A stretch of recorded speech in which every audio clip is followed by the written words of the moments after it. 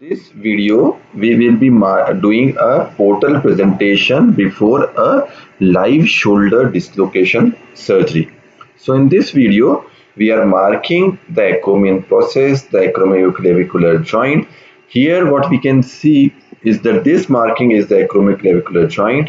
Behind that is the acromion. The portal we are marking here is the standard posterior portal. And then we have an anterior portal and the anterior superior portal, which is on the anterior aspect of the shoulder joint. Besides that, we are marking portals with this portal, which is called as a port of Wilmington, and then we can have ports to insert our anchors on the lateral aspect of the acromion.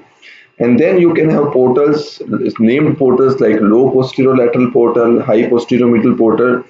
You can have occasionally subacromial portals as well, subclavian portals as well, and then you can use your Nevasier portals, etc., for your detailed examination and detailed execution of the surgery.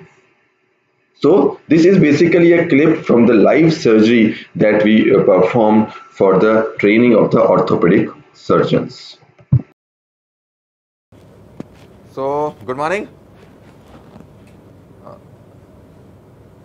So this is a live webinar which is focused on the training of the new budding arthroscopy surgeons, and we would like to make it a very basic presentation so that everybody must understand how to do a routine shoulder arthroscopy and the surgeries of the instability stuff. The most important thing that you all must know is the surface anatomy. So we will be starting our surface anatomy.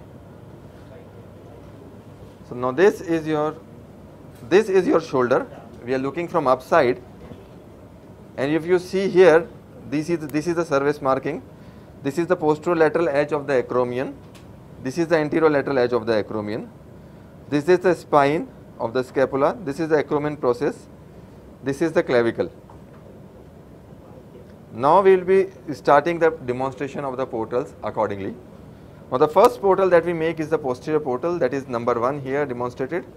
This is the soft spot portal that we make. The second and third portal are the anterior portal and the anterior superior portal that we will make in the sequence.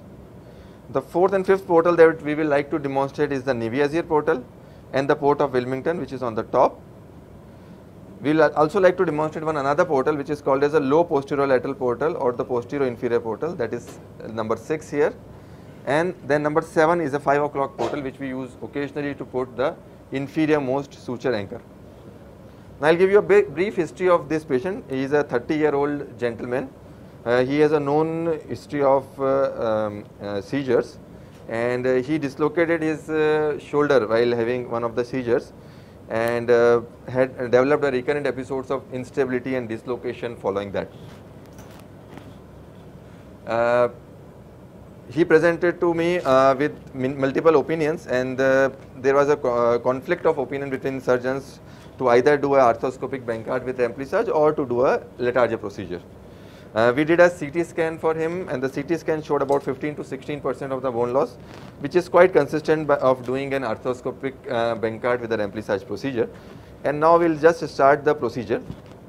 During the procedure, I will be giving you hints, tips and tricks to make the procedure simpler, and